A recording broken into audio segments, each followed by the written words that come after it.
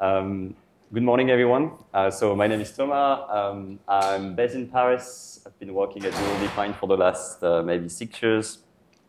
I want to first thank the organizers for the invite. I'm pretty pleased to be here. And the summer school sounds pretty amazing. Thank you all for being here. And also thanks Nora for sharing some of the slides and the content that I will be sharing today. So,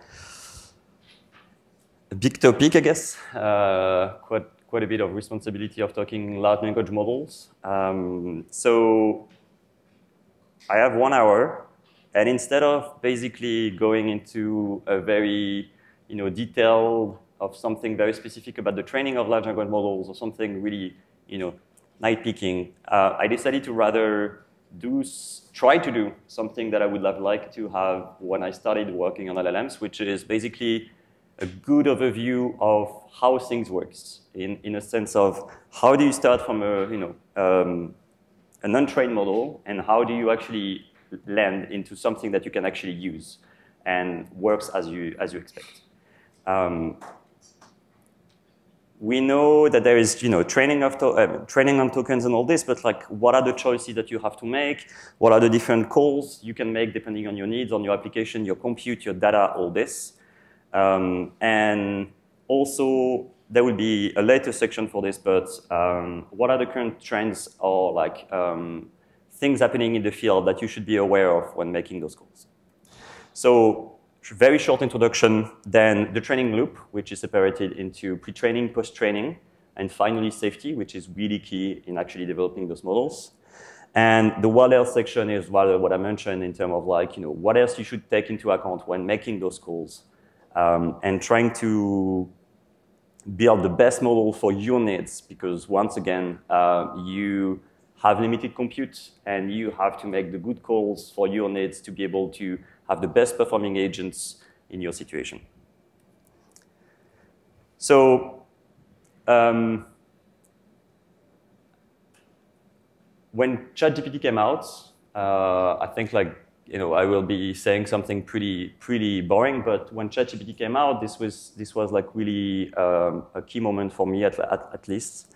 I was working with Stefan Weber that will actually be giving talks tomorrow on reinforcement learning and credit assignment, which I still strongly believe is a very exciting topic. But today's the focus is rather on LLMs. And ChatGPT kind of made me realize that the thing that I wanted to build, which is a general intelligence, was actually kind of already at reach. If you had enough compute, enough data, you could train a model that was actually better than what I thought was possible. So that's why I decided to switch to it. And to me, LLMs with incredible capabilities, cheap to fine-tune, unlimited application, and I'm sure you have seen this lately, crazy startups. So people are raising, crazy amount of money for basically applying LLMs to the real world. And when I started working on deep learning, 2012, 13, I was right at a peak where deep learning blew up. And honestly, right now, it feels exactly the same as kind of a second wave, but with LLMs. So you are in a very cool spot in terms of time and locations for actually being able to catch that wave in a sense. I know this is kind of going against what Yann Lequin or such are actually saying, that you shouldn't work on LLMs. I kind of disagree. I know what he's saying this, but I kind of disagree in a sense of there's still things, very useful things to learn in knowing how an LLM works, learning how to train those models, because it's a different paradigm than what we were doing before on very smaller model, RL environments and such. So this might not be it for doing very general intelligence and get to AGI, sure, but there's still very valuable lessons to learn by actually investigating those methods. But as you are probably aware, they are also very costly in terms of development. So data and compute is really at the core of pre-training. We'll see that right after. And this is where you have to be clever to be able to leverage this technology without to have to do everything yourself, because otherwise it's really, really expensive. So let's dive into how do we actually build something. How do we build an LLM from scratch to basically something usable? The training is divided in two parts. The first part is called pre-training. And basically, the goal of this part of training is really simple and kind of a bit boring to me, in a sense of like, that's where I'm working on, by the way. But it's a bit boring in a sense of the goal of this phase is only to train on millions and billions of tokens the model to try to predict the next token. I'm giving you one token, you try to predict the next one. With two, you try to predict the next one, and so on. And that's the only logic, the only objective that you have in this phase. The thing, though, is like you're doing this on billions or sometimes trillions of tokens. And what this gives rise to is actually a model that is capable of learning languages, learning some kind of logic, knowledge, and all this. And this is kind of crazy to me how such a simple objective can actually give rise to such behaviors. Because when I was doing reinforcement learning, to get clever behaviors, you have to do crazy stuff. You have to be very clever about variance, about biases, about, and this is really hard to get right. In this, I'm not saying it's plug and play, but it's a single objective doing all this for you. And it's already out of the box, giving you good results just by doing this pre-training phase. But if you just do that, at the end of the day, the model is not, it's kind of a raw talent. It doesn't know how to interact with you. It doesn't have any goal except basically predicting the next token. So you have what we call the post-training phase. And this phase is basically about fine-tuning this model to your specific goals, to your specific needs. And so, for example, let's talk about ChatGPT, Gemini, or whatever. Like, you want something in this case that is interactive and answer questions and basically answer your needs. And for this, you just have to do post-training about conversational agents. But on the other end, you can have models that are doing something very, very different. You can have something that is just about summarizing tasks, and that's it. You just fine-tuning on this task. So you take the same pre-trained model, which is kind of this raw, very generalist and powerful model, and you fine-tuning it to your specific needs. The cool part of that, the second phase, is that it's pretty cheap. You need, on the order of 10,000, 100,000 maybe max examples to get this right.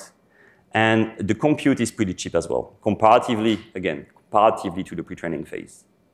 And so what I believe is cool, because I'm working on open weight models, so basically models that we are giving to the world to play with, is that we are doing the pre-training phase, which is really expensive, and data and compute is really hard. But at the same time, people can leverage those models down the line to their needs, to their startups, to their applications, and they only require, honestly, it's pretty cheap to fine-tune. So enough about the general introduction. Let's just dive into basically what are the choices you have to make when actually doing the pre-training phase. So I mentioned what you have to do is get a bunch of data, get some compute, and try to predict next token. And that's pretty much it. But then you have a bunch of choices to make. It's not just like, so, OK. In this case, for architecture, what are you trying to achieve? And what can you afford? And pick accordingly. So what I mean by this is most of the models today are actually using transformers. So in a way or another, you have a bunch of transformers stuck together, and this is your general architecture in terms of model. But to serve, this can be a bit expensive. So what new methods, for example, that came out pretty recently, last year, are recurrent models. Recurrent models are really old, but state-based models are pretty new.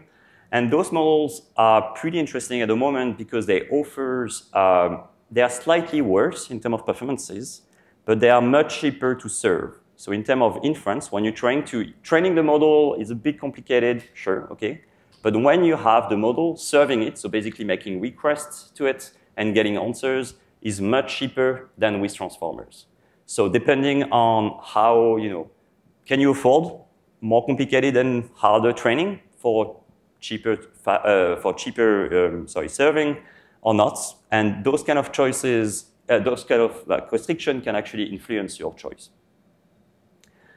Then there is a question of depending on your application, wild versus deep. So you can do deeper, wider, and those things should be tested in your application with your metrics to basically get the best out of your model and your compute. And attention patterns. You can play with context window. So if you're playing on stuff that the input will not be very long, you can have a context window pretty short. And in this case, you are actually making training faster. You are making, in a nutshell, your life better.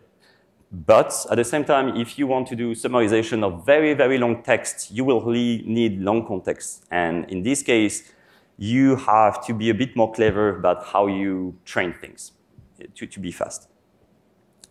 Basically, here, what I advise when training a model is to do ablations very early on those kind of questions to basically set up the architecture according to your metrics.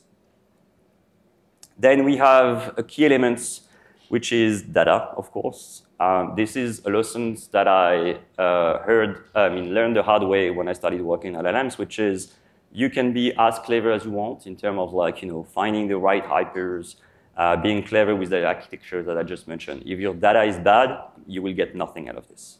So getting good and high quality data is hard, but what is mind-blowing to me is the open source community is crazy fast, and they are crazy clever. So you have online open data sets that are already really, really strong for pre-training. Even if you're not working in one of the big tech companies, you can build very strong models. And this is, I think, an exciting time for the open source community because we need large amount of data. And in DeepMind, for example, we are, 2003, I don't know how many researchers we are, but we are a small group still compared to the world. The open source community are potentially millions of people. And in this case, you can have access to data that might actually be harder to get for us as being part of big tech companies. So there are opportunities on the data side that you have access to as being part of the open source community that I think is really exciting today. In particular, if you have some specific needs about, medical applications or such, there are open source data sets that are really cool for this. So once you have gathered all your different data from different sources, you need to make a mixture out of this. And when I started working on LLMs, I was like, okay, this is actually coming from a very thorough, deep research on how to find best your mixture. It's not. It's basically people just trying a bunch of mixtures together and trying to find the one that gives best performances. So you have to run ablations on different mixtures very early on as well, while being a bit clever. And what I mean by this is you have to select the size of your model accordingly to your compute. But the size of your model implies a certain quantity of data. And a certain quantity of data means some data sets might be very small in your training, in your data sets. And therefore, in this case, you have to be clever, not, for example, to repeat too much this data during your training, during those X amount of steps, because otherwise the model will just overfit and basically just do recitation of the data set. So you have to find a good mixture that, on the one hand, give you good results, but at the same time, just don't copy part of your data set by just seeing it 10 times. So this is kind of a tricky thing to do, but at the same time, this is really key in getting good results at the end.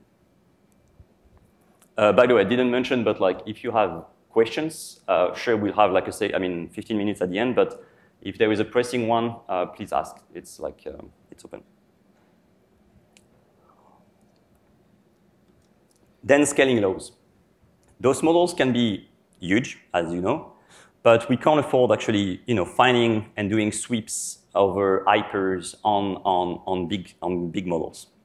So what we do is we actually use sweeps on smaller models and then interpolate the best hypers at these smaller sizes to be projected to the bigger sizes. And this is actually surprisingly effective in basically knowing what are the best learning rate and such at high scale, knowing the performances at very small scale. So you basically just do regressions, if you will, of the best hypers on very small models, and then you can actually, interpolate the ones that you will actually be interested in during training. And maybe you will have to do 1, 2, 3 guesses at this bigger size, but you have a very good guess of what is a good one. And this can save you, a bunch of either money, time, or, both. Distillation. This is something that is pretty key to me. So during GEMA is the models that we're developing. During GEMA 1, we didn't use distillation.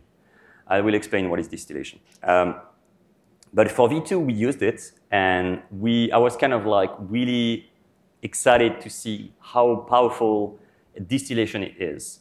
So, as I mentioned just earlier, pre-training is just about next token prediction. So I'm just trying to predict next token given what I have now, and so on.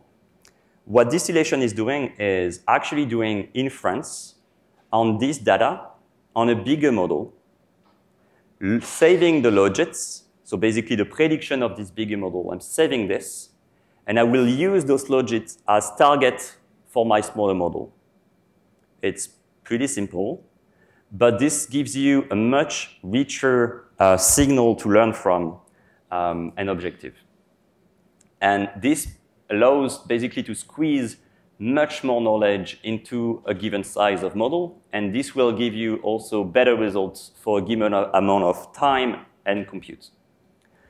The thing, though, is that you have to do inference, and this is, depending on the size of the big size that you are using, this can actually be, pretty expensive. So either you leverage someone else doing this for you, so open source community might have done that and actually do have those logits for you, so you can leverage those. Or you can do it by, you already have gains by just actually doing this on pretty small, bigger models than yours, but not much. And the gains are pretty crazy in terms of like what you get with distillation and without changing much of the pipeline. And then there is the whole question of evaluations of this pre-training that I completely hide it to you. When I first joined, I was like, okay, evaluation, boring. But it's a very complicated questions. So we are using different type of evaluation. The first one is academical benchmarks. This is like, for example, the table that we had in GEMA 2. So yeah, actually, that's pretty cool. You can actually see here the difference in performances. Those are different benchmarks, and you can see the differences in performances. Higher is better, and you can see the differences between GEMA 1 and GEMA 2, for example. There is not just about distillation, but part of this is due to distillation, and you can see that the performances are really strong. And so the academical benchmarks are like this is part of them, but this is like all the weird names that you're seeing on the left. And these are basically testing different types of capacities of your model. So knowledge, reasoning, math capacities, general Q&A, those kind of things. And depending on your needs, again, like it's really need specific, you can handpick a couple of them, and those will be your evaluation and the thing you're actually looking at. As we are trying to build generalist agents, so something that is really general that everyone can actually leverage and use for their use cases, we are trying to get something pretty, good across the board. But if you have something in mind very specific, don't do that. This is much, it's much more expensive to train a generalist agent than something specific. And you will be able to be much better, of course, like let's say at coding, if you just train on coding rather than actually also teaching it about how to speak, I don't know, like French, for example. I will mention after, but there is issues with academical benchmarks. But another one that we use is perplexity. Perplexity is pretty simple to understand, is what is the probability of the actual next token in the dataset. So I'm taking part of the dataset and I'm trying to predict, I'm trying to see what the model is predicting the actual next token is. And so I'm looking at the logit of this next token and I'm basically seeing how good the model is at predicting the actual next token. And this is a good sense of how much the model is actually general across different type of datasets and different type of capacities. And perplexity is actually much more stable than those classical benchmarks, which can be pretty noisy. Perplexity is much more stable, and so for training, in particular for for debugging or such, this is very useful. And then I will go into what we call evaluation crisis. So those benchmarks are obviously open source, and which is really cool. But at the same time, we are training on basically the whole internet. And the whole internet is, there's a lot of knowledge, but there is also, sadly, a lot of time, those academical benchmarks that can be leaked into those data. So you can try to remove them in one way or another, but there will always be evaluation leakage. And so it's kind of like, if you mix your test set and your train set in a classical manner of speak, together, and you kind of like don't say it. Like, sure, you will get good numbers, you will saturate them actually very quickly, but like it's not for good reasons. So that's why basically there is kind of a continuous race of developing new benchmarks. By the open source community to make sure that like some of them are not leaked yet into the datasets, but as soon as it will be put online, then people will actually put them in training data and so on. So it's really, those numbers that you see online and reported by papers always have to be taken with a grain of salt because, as you know, it's a very trendy topic. There is many, money at the end of the day to be made by creating your own startup or something by just claiming base numbers. But of course, if you put the test set in the training set, then sure, you can actually saturate those numbers very quickly. So the best thing down the line is actually playing with the model yourself and actually saying if the behaviors are actually the one that you're looking for. The last thing that I will mention that arose last year, I guess, is what we call open OLLM benchmarks. LMSys, I don't know if some of you have heard about, is basically a platform that is capable of loading many models that are available today, coming from the very small ones to the very big ones. And you can prompt the model, you ask it the questions, and the website will actually give you two different answers coming from two models that have been randomly selected by the website itself. So you don't know which one is actually giving you the answers. And it asks you to basically rate which one is your favorites. Are they basically the same, or there is one that is much worse? With that, on a huge amount of people, capacities and all this actually is a very good signal for actual quality of interaction with models. Couple of problems with this still, because there is no perfect evaluation. The people doing the prompts and answering them are actually a very small fraction of the populations. In a sense, it's like us, researchers, are people kind of like in the tech world making those questions and being aware of those websites. It's not like someone that is not in this field asking about, I don't know, a specialist about cooking or a specialist. I'm sure the questions that are being asked are too much biased towards like, computer science, math, and those kind of things. So it's a nice signal to get, but it's also biased by the people that are actually voting in it and asking questions in it. Another thing that is problematic with it is you have to be careful because, once again, information can be leaked. So this website, for example, actually relists some of the data that they acquired, and therefore you can actually fine-tune your model on this data itself. It's not leakage because it's a different data sets, but it's you're modifying your model to be better at this specific task, which is fine, but it's just less of a agnostic test than before, which again, it's good and bad, but it's something to have in mind when you actually are looking at those numbers. And in particular today, there is a strong race at these ARENA scores that you can see on the top right. I'm sorry, the blue is not very visible, but basically it's a list of models, and they are ranking different models by those matching system. And there is a strong race at this. I think down the line, again, for your needs, I'm going to sound like a very old man just repeating again the same thing. But for your needs, the best thing down the line is actually to play with it yourself. Because again, the questions are pretty general. Yours might not be. It's just about coding. Then why asking about math? About like history question or whatever. Okay, so post-training.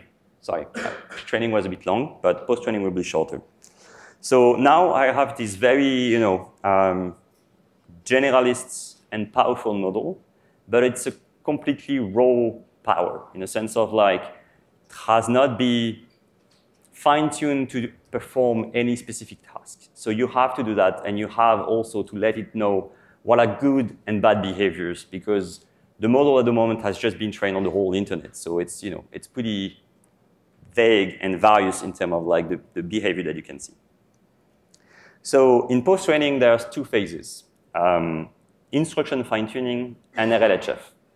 So instruction fine-tuning is still supervised learning that just teach the model to do following instructions. So it's, again, a data set, not coming from just like next token prediction. It's next token prediction, but on a data set that is just about question answers and basically making sure that the model is following the prompts that we are giving it. So in this case, we have basically very strong data with question and answers from experts, let's say, that teaches the model how to behave when facing this kind of question, when facing these kind of things. It's also helping the model. It can be specific to various domains and applications. And it's much cheaper than the pre-training phase, because here, as I mentioned, it's like on the order of like 10,000, maybe 100,000 examples are enough for this phase. It's crazy how much the model actually is changing in terms of behaviors by just this small phase. And the model is then, at that point, really usable to perform kind of a chatbot. It's already good enough. The second part is RLHF, so reinforcement learning from human feedback. This is something that is really close to my heart, because this is, mixing RL, which I love, and this is where I actually started working on LLMs by doing RLHF. Daniele will actually talk about this like tomorrow. So here, there's a kind of paradigm shift. So far, we just have done supervised learning. Now, from now on, we will be doing reinforcement learning. So how many of you knows about RL? Sorry, I'm really, please raise your hand if you know a bit. Okay. So instead of just giving perfectly the right answer by just, for example, the next token, I'm giving you the perfect next token, and you just like try to predict it. So this is kind of the target. Your target is like already defined. If you are here, you are letting the model give you an answer, and you have what we call a reward model that is capable of rating the quality of your answer. This is tough because you want your reward model to be really powerful, because otherwise you will just give a random signal to your model. But this is also really powerful, because it's less expensive for humans to give a one-hot feedback, kind of, than actually giving you the answers. Again, I can just tell you, is this answer good? Is this answer bad? Rather than having to type myself the answer. And there is another power of this method of RLHF, which is instruction fine-tuning that I just mentioned earlier are just about trying to predict the answer that was given by me on the data set. But the problem is that there are many possible answers for a given question that are still valid. And so this is tough for the first phase that I mentioned, instruction fine-tuning, to grasp, because the model will just try to predict the answer that you gave it. While if the reward model is good, it will be able to give the same type of rewards for different type of answers that are all good, all strong enough, all answering the questions. And so this learns basically diversity and not overfitting to one kind of behaviors, and basically what we call model collapse, in a sense of like just collapsing on the exact answer that was given by the data set. It also teaches the model knowledge limits, because so far, I mean, I'm sure you've played with model online. The model is often pushing you to the, it's really convincing at everything, and sometimes it's really good. The answers are surprisingly good on some technical domains. But at the same time, sometimes it's really good at giving you answers that are completely wrong, but they are, you know, if you don't know the domain, you trust them because they're really good at, like, you know, pretending. And this is where RLHF can come into play, because the model has just tried to predict next token, and therefore, you know, why saying, I don't know? There's no incentive to this. I will just try to predict the next token and the next and the next and the next. If you ask me a question, I will just take the max probability, let's say, of the next token for the whole sentence. And here you go, you have your answer. Why should I say, I don't know? This is terrible. This is actually really hard to say. But for this, the reward model, again, this is relying on the fact that the reward model is good.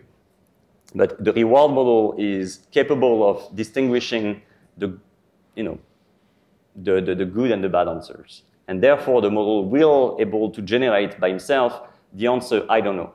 I don't know is a good answer. If I prefer you to say, I don't know, if the reward model is capable of capturing this, the reward model should be able to say, I prefer you to say nothing and say, I don't know, than actually saying something that is wrong and bullshit.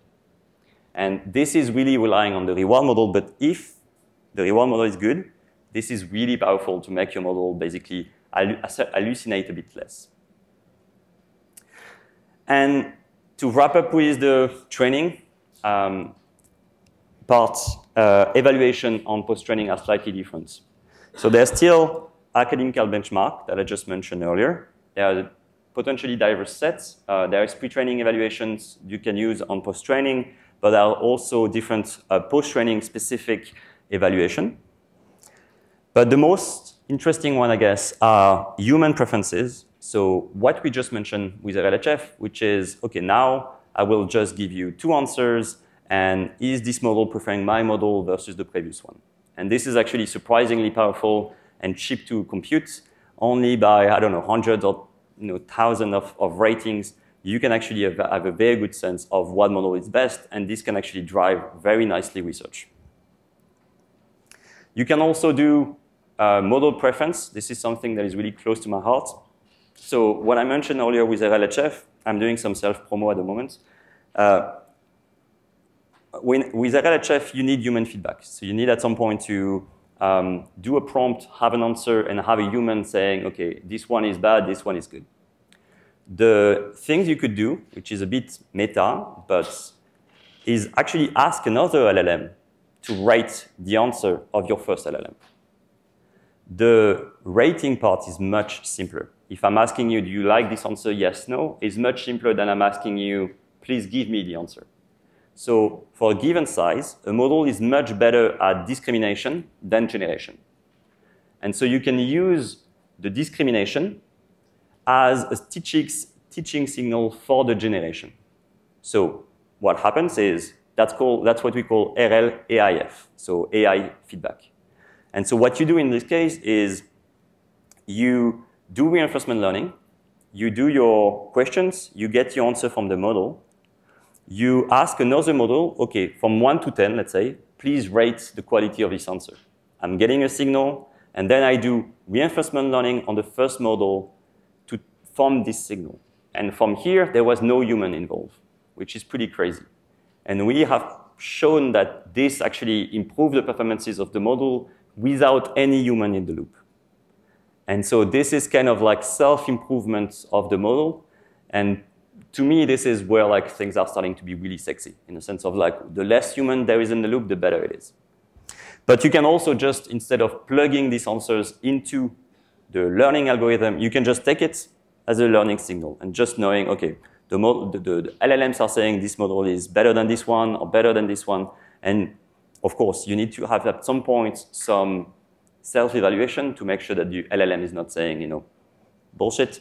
But very often this signal is very powerful and very good. So you can do basically evaluation for pretty cheap of your model just using the same LLM that you have trained, but on the classification mode. So you just ask it, you prompt it. It's the same model, but you prompt it and you say, okay, how good is this model compared to this one? And that's it. And this is really powerful. And the last one is the open model that the open LLM leaderboard that I just mentioned earlier, which is, you know, fighting against each other on an arena and basically letting the humans tell us what model they prefer.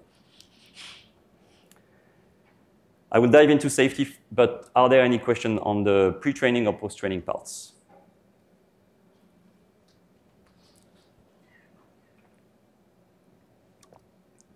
Yeah, please. Are you already feeding the model?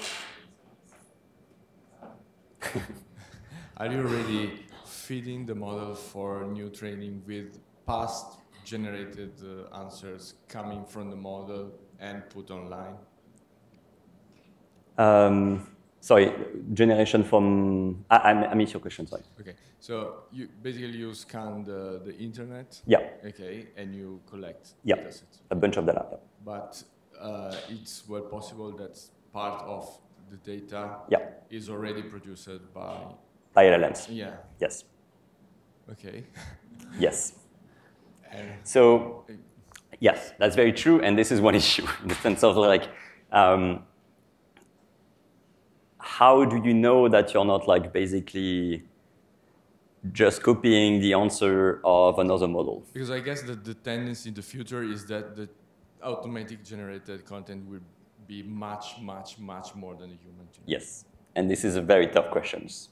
So at the moment, we're lucky enough that like it's not too much of a case, and in particular when we were doing like, you know, things like 1 year or 2 years ago, then, you know, we were pretty safe on this side.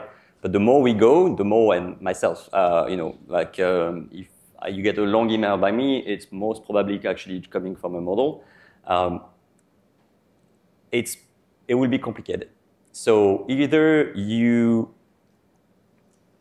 if your goal is to train a small model, and those generations are really good and passes your quality test, kind of, for selecting the data, then who cares, in a sense, you know? With the subtlety that, like, we are by building those models, kind of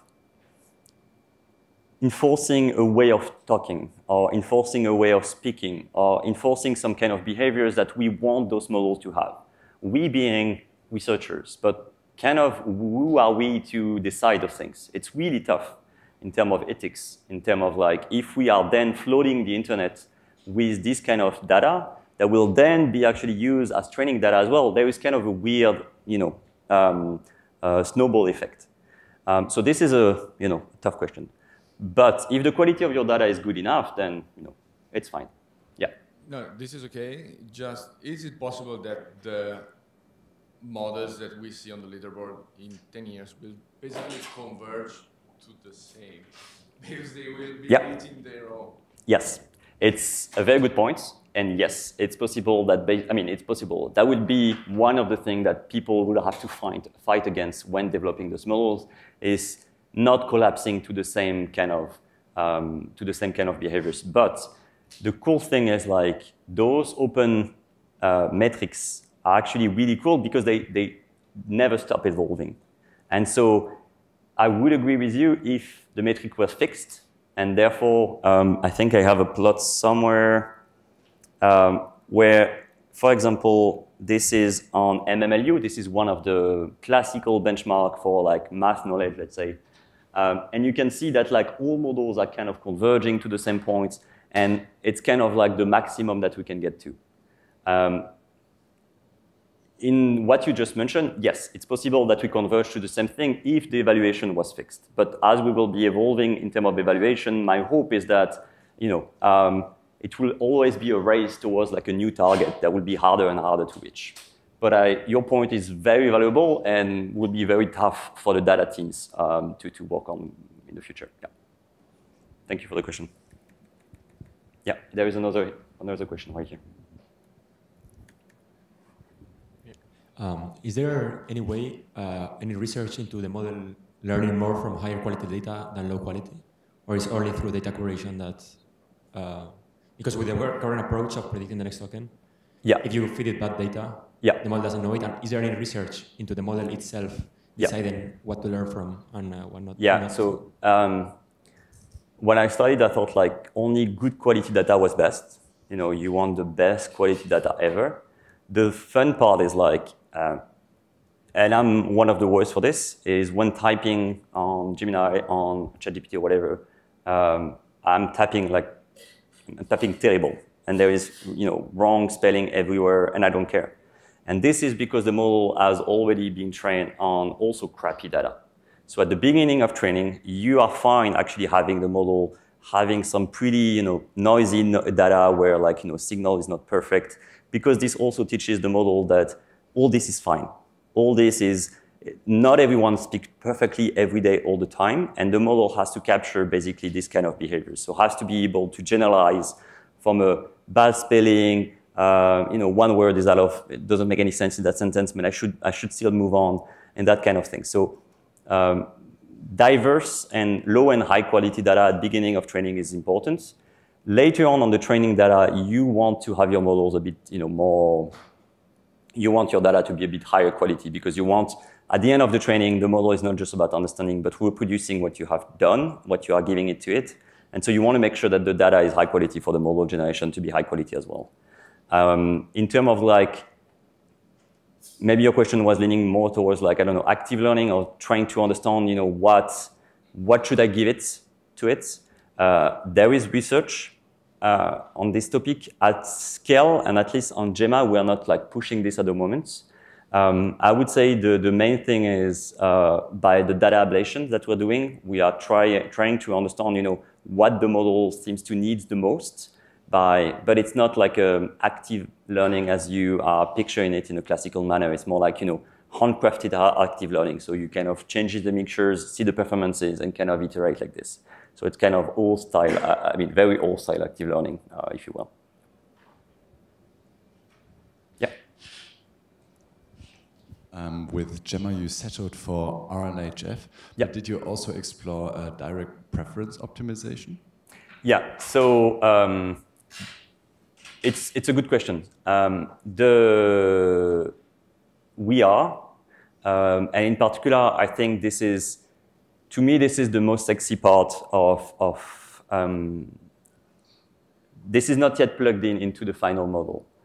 But this is one of the exciting bit, in the sense of like the signal that you're getting from humors is much cheaper, as I mentioned, just getting one-hot encoding rather than actually scale or something.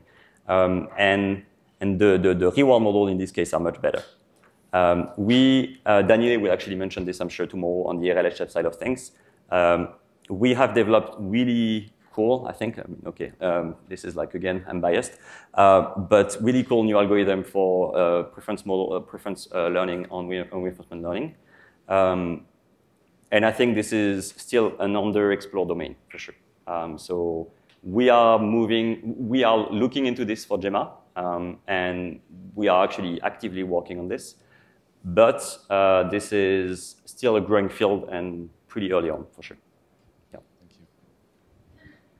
So thanks so much for the question. So going to safety, basically there is the question of like, how do you do safe models when doing open versus closed LLMs? So closed models are pretty lucky because you have access to them through an API. And the cool thing of having an API is that you can actually just have classifiers that take the input that you're giving to it, look at it, say, OK, this is unsafe questions. I just don't answer. And the same for the answers. I'm looking at the answer before actually sending it to the user, and the answer is not safe. I just don't answer. I don't answer it. Or I answer something very plain and boring. But the problem is, like for the open weights, things are a bit more complicated. And so they need to be safer by design, because when people have their models on their laptop, we have no control in terms of like how do they play with it. And we know that they will actually make the worst use of it. We have to assume that they will make the worst use of it in the sense of like trying to tackle it to be really painful in terms of like safety and trying to make it say the worst thing ever. So how do we do this? First, maybe related to your question, the pre-training, we filter pre-training data. We want pre-training data to be safe because, again, as you know, the more you train on unsafe data, the more the model is capable of actually answering that kind of things, or actually reproducing that kind of things. And then we do safety tuning. So we use reinforcement learning, and in the reward model, we actually incorporate some safety metrics in a sense of like we want the reward model to capture is an answer safe, racist, or whatever into the reward models for actually teaching the model what is right and what is wrong. But this happened so there is two phases, like rather on the data, but also on the RLHF side of things, and also in instruction fine-tuning, but by selecting the data, but also by changing the behaviors of the model by correcting it. So the model says something bad, we correct it. But at first, we also change the data to make sure that we lower the probability of the model saying something bad from the ground up. And then this is how do we make sure through development that the model is safe. But at the end of the day, we also need to make sure that like we have done a good job. So there are the academical benchmark that I mentioned, and there are two different things. The human side by side, so very similar to what I mentioned, is like giving you two answers, which one is safer than the other one. And then there is like, we are looking at like internally, for GEMA, we are looking also at internal safety evaluation. So for very specific and detailed type of risk, we have a bunch of data on our side where we test this model on very bad prompts or very tricky prompts to make sure that the model, even on very tricky situations, is capable of realizing what is happening and saying, I don't want to answer to this. And not, even if it's really subtle, because people are crazy. I'm on Twitter, and it's crazy how people are clever, how to try to hack those models in saying something bad. And so we are trying to catch up by actually building data that is even more clever in trying to trick our own model to make sure that the models are actually safe. OK, last phase. 12 minutes should be fine. In this phase, OK, so far what we've done, we know that we should do pre-training, instruction fine-tuning, RLHF, what each of those phases actually brings to the table. And so now we have kind of the recipe for training the model. Cool. But now we have a bunch of choices to make for developing our own model. So again, open versus closed, those are kind of like through time, the different models that came out across the last years. There is only a small fraction of them. But what is really cool and what seems to happen more and more is that there are more and more open models coming out every day. And what is fascinating to me is how fast the open community is capable of actually taking the model we are open sourcing and actually making new application or fine-tuning it for their own needs. For example, for GMA2, we open source GMA2, I think, on a Wednesday or Thursday. The next Sunday, like 4 days after, a Chinese group actually fine-tuned GEMA on Chinese and was really, really, really strong on Chinese. It was 4 days after. Like to me, it's absurd. And like and it was not even like a big tech company with a lot of compute. It was like a small it was on Twitter. The guy just like said, okay, yeah, it's a very good model, sharing it with the world. And here you go, the model that was not tuned to be really good at Chinese was now very good at Chinese. And this is kind of crazy how fast things are happening once you have the pre-trained model. So for me, again, very strong bias because I'm working on Gemma, but releasing those models is really important because this allows people to have access to these very powerful methods. Sure, we are giving models that are between the range at the moment between 2 and 27B, 227 billion parameters, which is already pretty big, to be honest. But for example, Meta released a 400B model very recently. And so this is a beast. This is enormous. So just to say that like, you can have access today to models that are really, really, really strong. And the pace at which the open source community is moving means that like the model that you have today is basically the best that we had 6 months ago, even internally or something. So it's pretty crazy what everyone can have on their laptop, running on their laptop. And again, we are, I don't know, 2,000, 3,000, I don't know, no idea, researchers at DeepMind. But there are millions of developers in the world with crazy ideas, crazy cool ideas, application, and they are much cleverer than we are. So why not just giving them those models and trying to see what they've developed with to basically down the line maybe inject some of those new things into our models. So it's kind of a win-win relationship where we do the pre-training and they can leverage those models to develop new methods, RLHF methods, or developing new ideas of post-training, or, you know, I don't know, new application of fine-tunability. And as I mentioned just earlier, you can see on MMLU, so this is only one metric, but just to give you a sense, how in green are the open weights, in red are the closed weight models, how those two, you know, type of communities are actually converging to the same point. So early on, there was a strong gap between what was accessible in big tech companies and what was accessible outside by the open source community. But nowadays, those models are actually very powerful and can sometimes even beat closed source model. So it's really crazy what people can have access to nowadays. Then you can ask yourself, and it's related to it, how big of the model do you need? Because, of course, the smaller, the better for you, because cheaper, faster, you know, less data and all this. But at the same time, you have requirements in terms of capacities or what you want your model to be capable of. And so you need to make a call of how big is the model. My take is that we can do, this is like debatable and unbiased, but my take is that we can do very much with very little. So on the top right are the results of GMA2 2B. 2B is really small. On the arena that I mentioned earlier, you know, this leaderboard where you match two models. And the higher, the better, basically. And you can see that the 2B model that we released is actually better than this one. I don't know if you can see it properly, but this one is ChatGPT 3.5. So that was a model that is much bigger, and that was kind of like the best model we had for a long time before GPT-4 came out. And it's completely beating it, crushing it. And this is something, the first one that I mentioned, is something that you can run on your laptop or even on your phone, offline without any access to internet. So it's completely mind-blowing what you can do with this. So you might, if you have specific needs, go to higher models. We go to 9B, 27B, or even higher.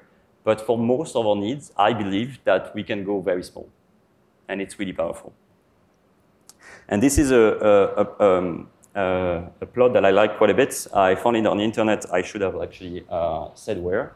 Sorry about that. But what you can see here is this is our 27B model, GMA2. And on the left axis is the Arena ELO score. Again, higher, better, and all this. And on the x-axis, it's the numbers of billions of parameters. So here, for you, it's rather the smaller, the better. And what is the section that is really exciting is rather the one where Gemma is, which is you want small models that perform really, really strongly. Sure, you can have very big models that perform amazingly well, but no one can actually run those on their laptops on daily life. So what's kind of the point? I mean, it's good for research, it's good for moving to the best model and best capacities, but for usability, this is not the best. And so what you can see here is basically our 27B is performing better than the Llama 370B model. So it's beating a 3 times bigger model it's beating a 3-time model, which is pretty well. And this is kind of where the open source community and the open weights community is going to. Like, we were going to bigger and bigger and bigger models, and now there is kind of this trend of actually going smaller and trying to get more juice from a small model. And yes, I even have a small video that works. It's basically a Gemma2B, but it could be any open weight model that has been quantized. I will just mention after what is quantization, and that runs on a phone really fast. So you have basically a ChatGPT 3.5 plus, because it's better, on your phone without any access to internet. And you can do this today. Like, I mean, you can do this 6 months ago. This is crazy.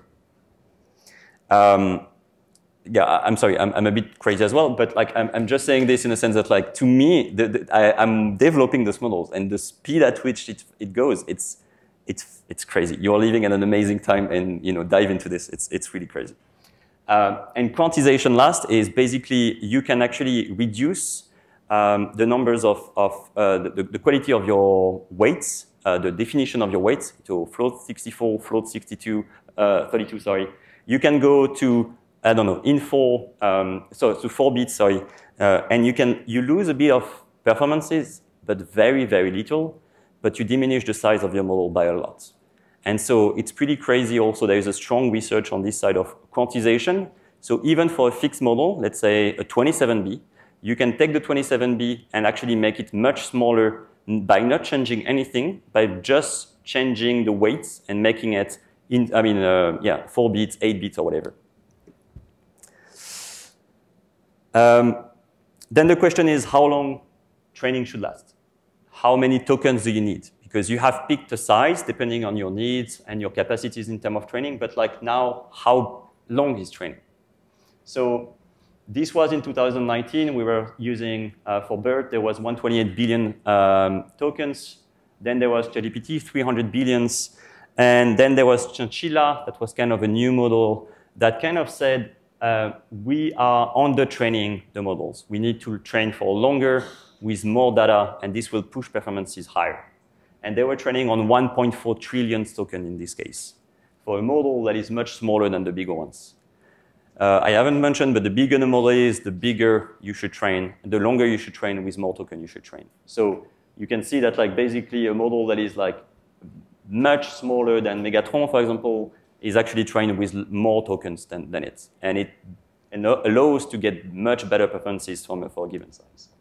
But we have pushed this. So they have developed a theory about like the ideal ratio between training time and performances. But what we realize today is that we should go higher. It's a pain, but higher is still better. So for example, for a 2B model, which is 35 times smaller than Chinchilla, we have trained it on 2 trillion tokens. 2 trillion tokens. And it's still getting some juice. We are still getting some juice by pushing those things ourselves. But of course, 2 trillion tokens, it's hard to get, of course. So that's why I think the open source is cool, because we are doing this job and giving you the models that is out of this. And you can use it out of today. So yeah, they have came out, what I mentioned with Chinchilla is they have came out what is the trade-off between training and between the size of the model and how long you should train it. And we call this X. 1X is basically what this paper is like, proposing. And for Gemma 2, as I mentioned, we train it 50X. So we train it 50 times what was recommended by this paper. And we were able, thanks to this, to get even better results. The gains are smaller and smaller, of course, the higher you go, but there's still gain to be, if you want to extract the most juice as possible, there is. Two last things is generalist versus specialist. So if you want to build a very general model and you don't know what you want to build, of course, do something general or have a mixture that is really general. But the issue with this is that you will not be able to be best at your use case. If you know what you want to do, just reduce your data set to exactly what you want to do, and of course, get more in a smaller model. This is pretty obvious, but this is something that we have today, very general models, but I think we should rather, if people have very specific needs, instead of doing this, start from scratch and have something that is really specific to their needs, and they will be able to go much, much, much smaller.